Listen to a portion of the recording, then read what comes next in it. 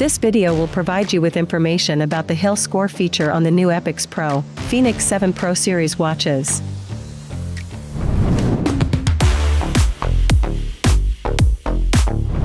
When running uphill, due to the increased gravitational force, you need to increase your cadence and shorten your stride. This helps generate higher power output to maintain speed. It also engages more muscles to assist in propulsion. By training uphill running, your body can maintain coordination and stability during long-distance running. This helps avoid posture distortion due to fatigue. To receive hill score, use the watch for outdoor running activities for 2 weeks. Record heart rate and VO2 max data during running. These data will be used for calculation.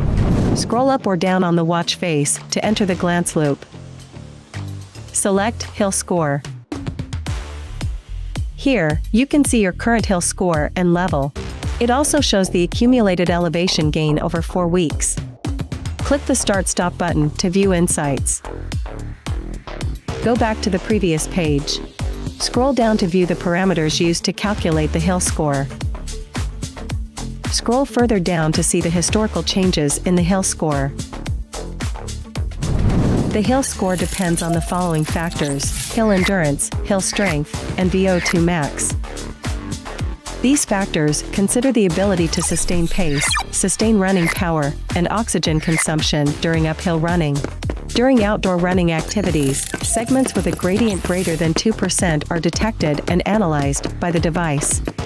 Based on changes in the gradient, longer distances with gradual slopes are calculated as hill endurance, while shorter distances with steep slopes are calculated as hill strength.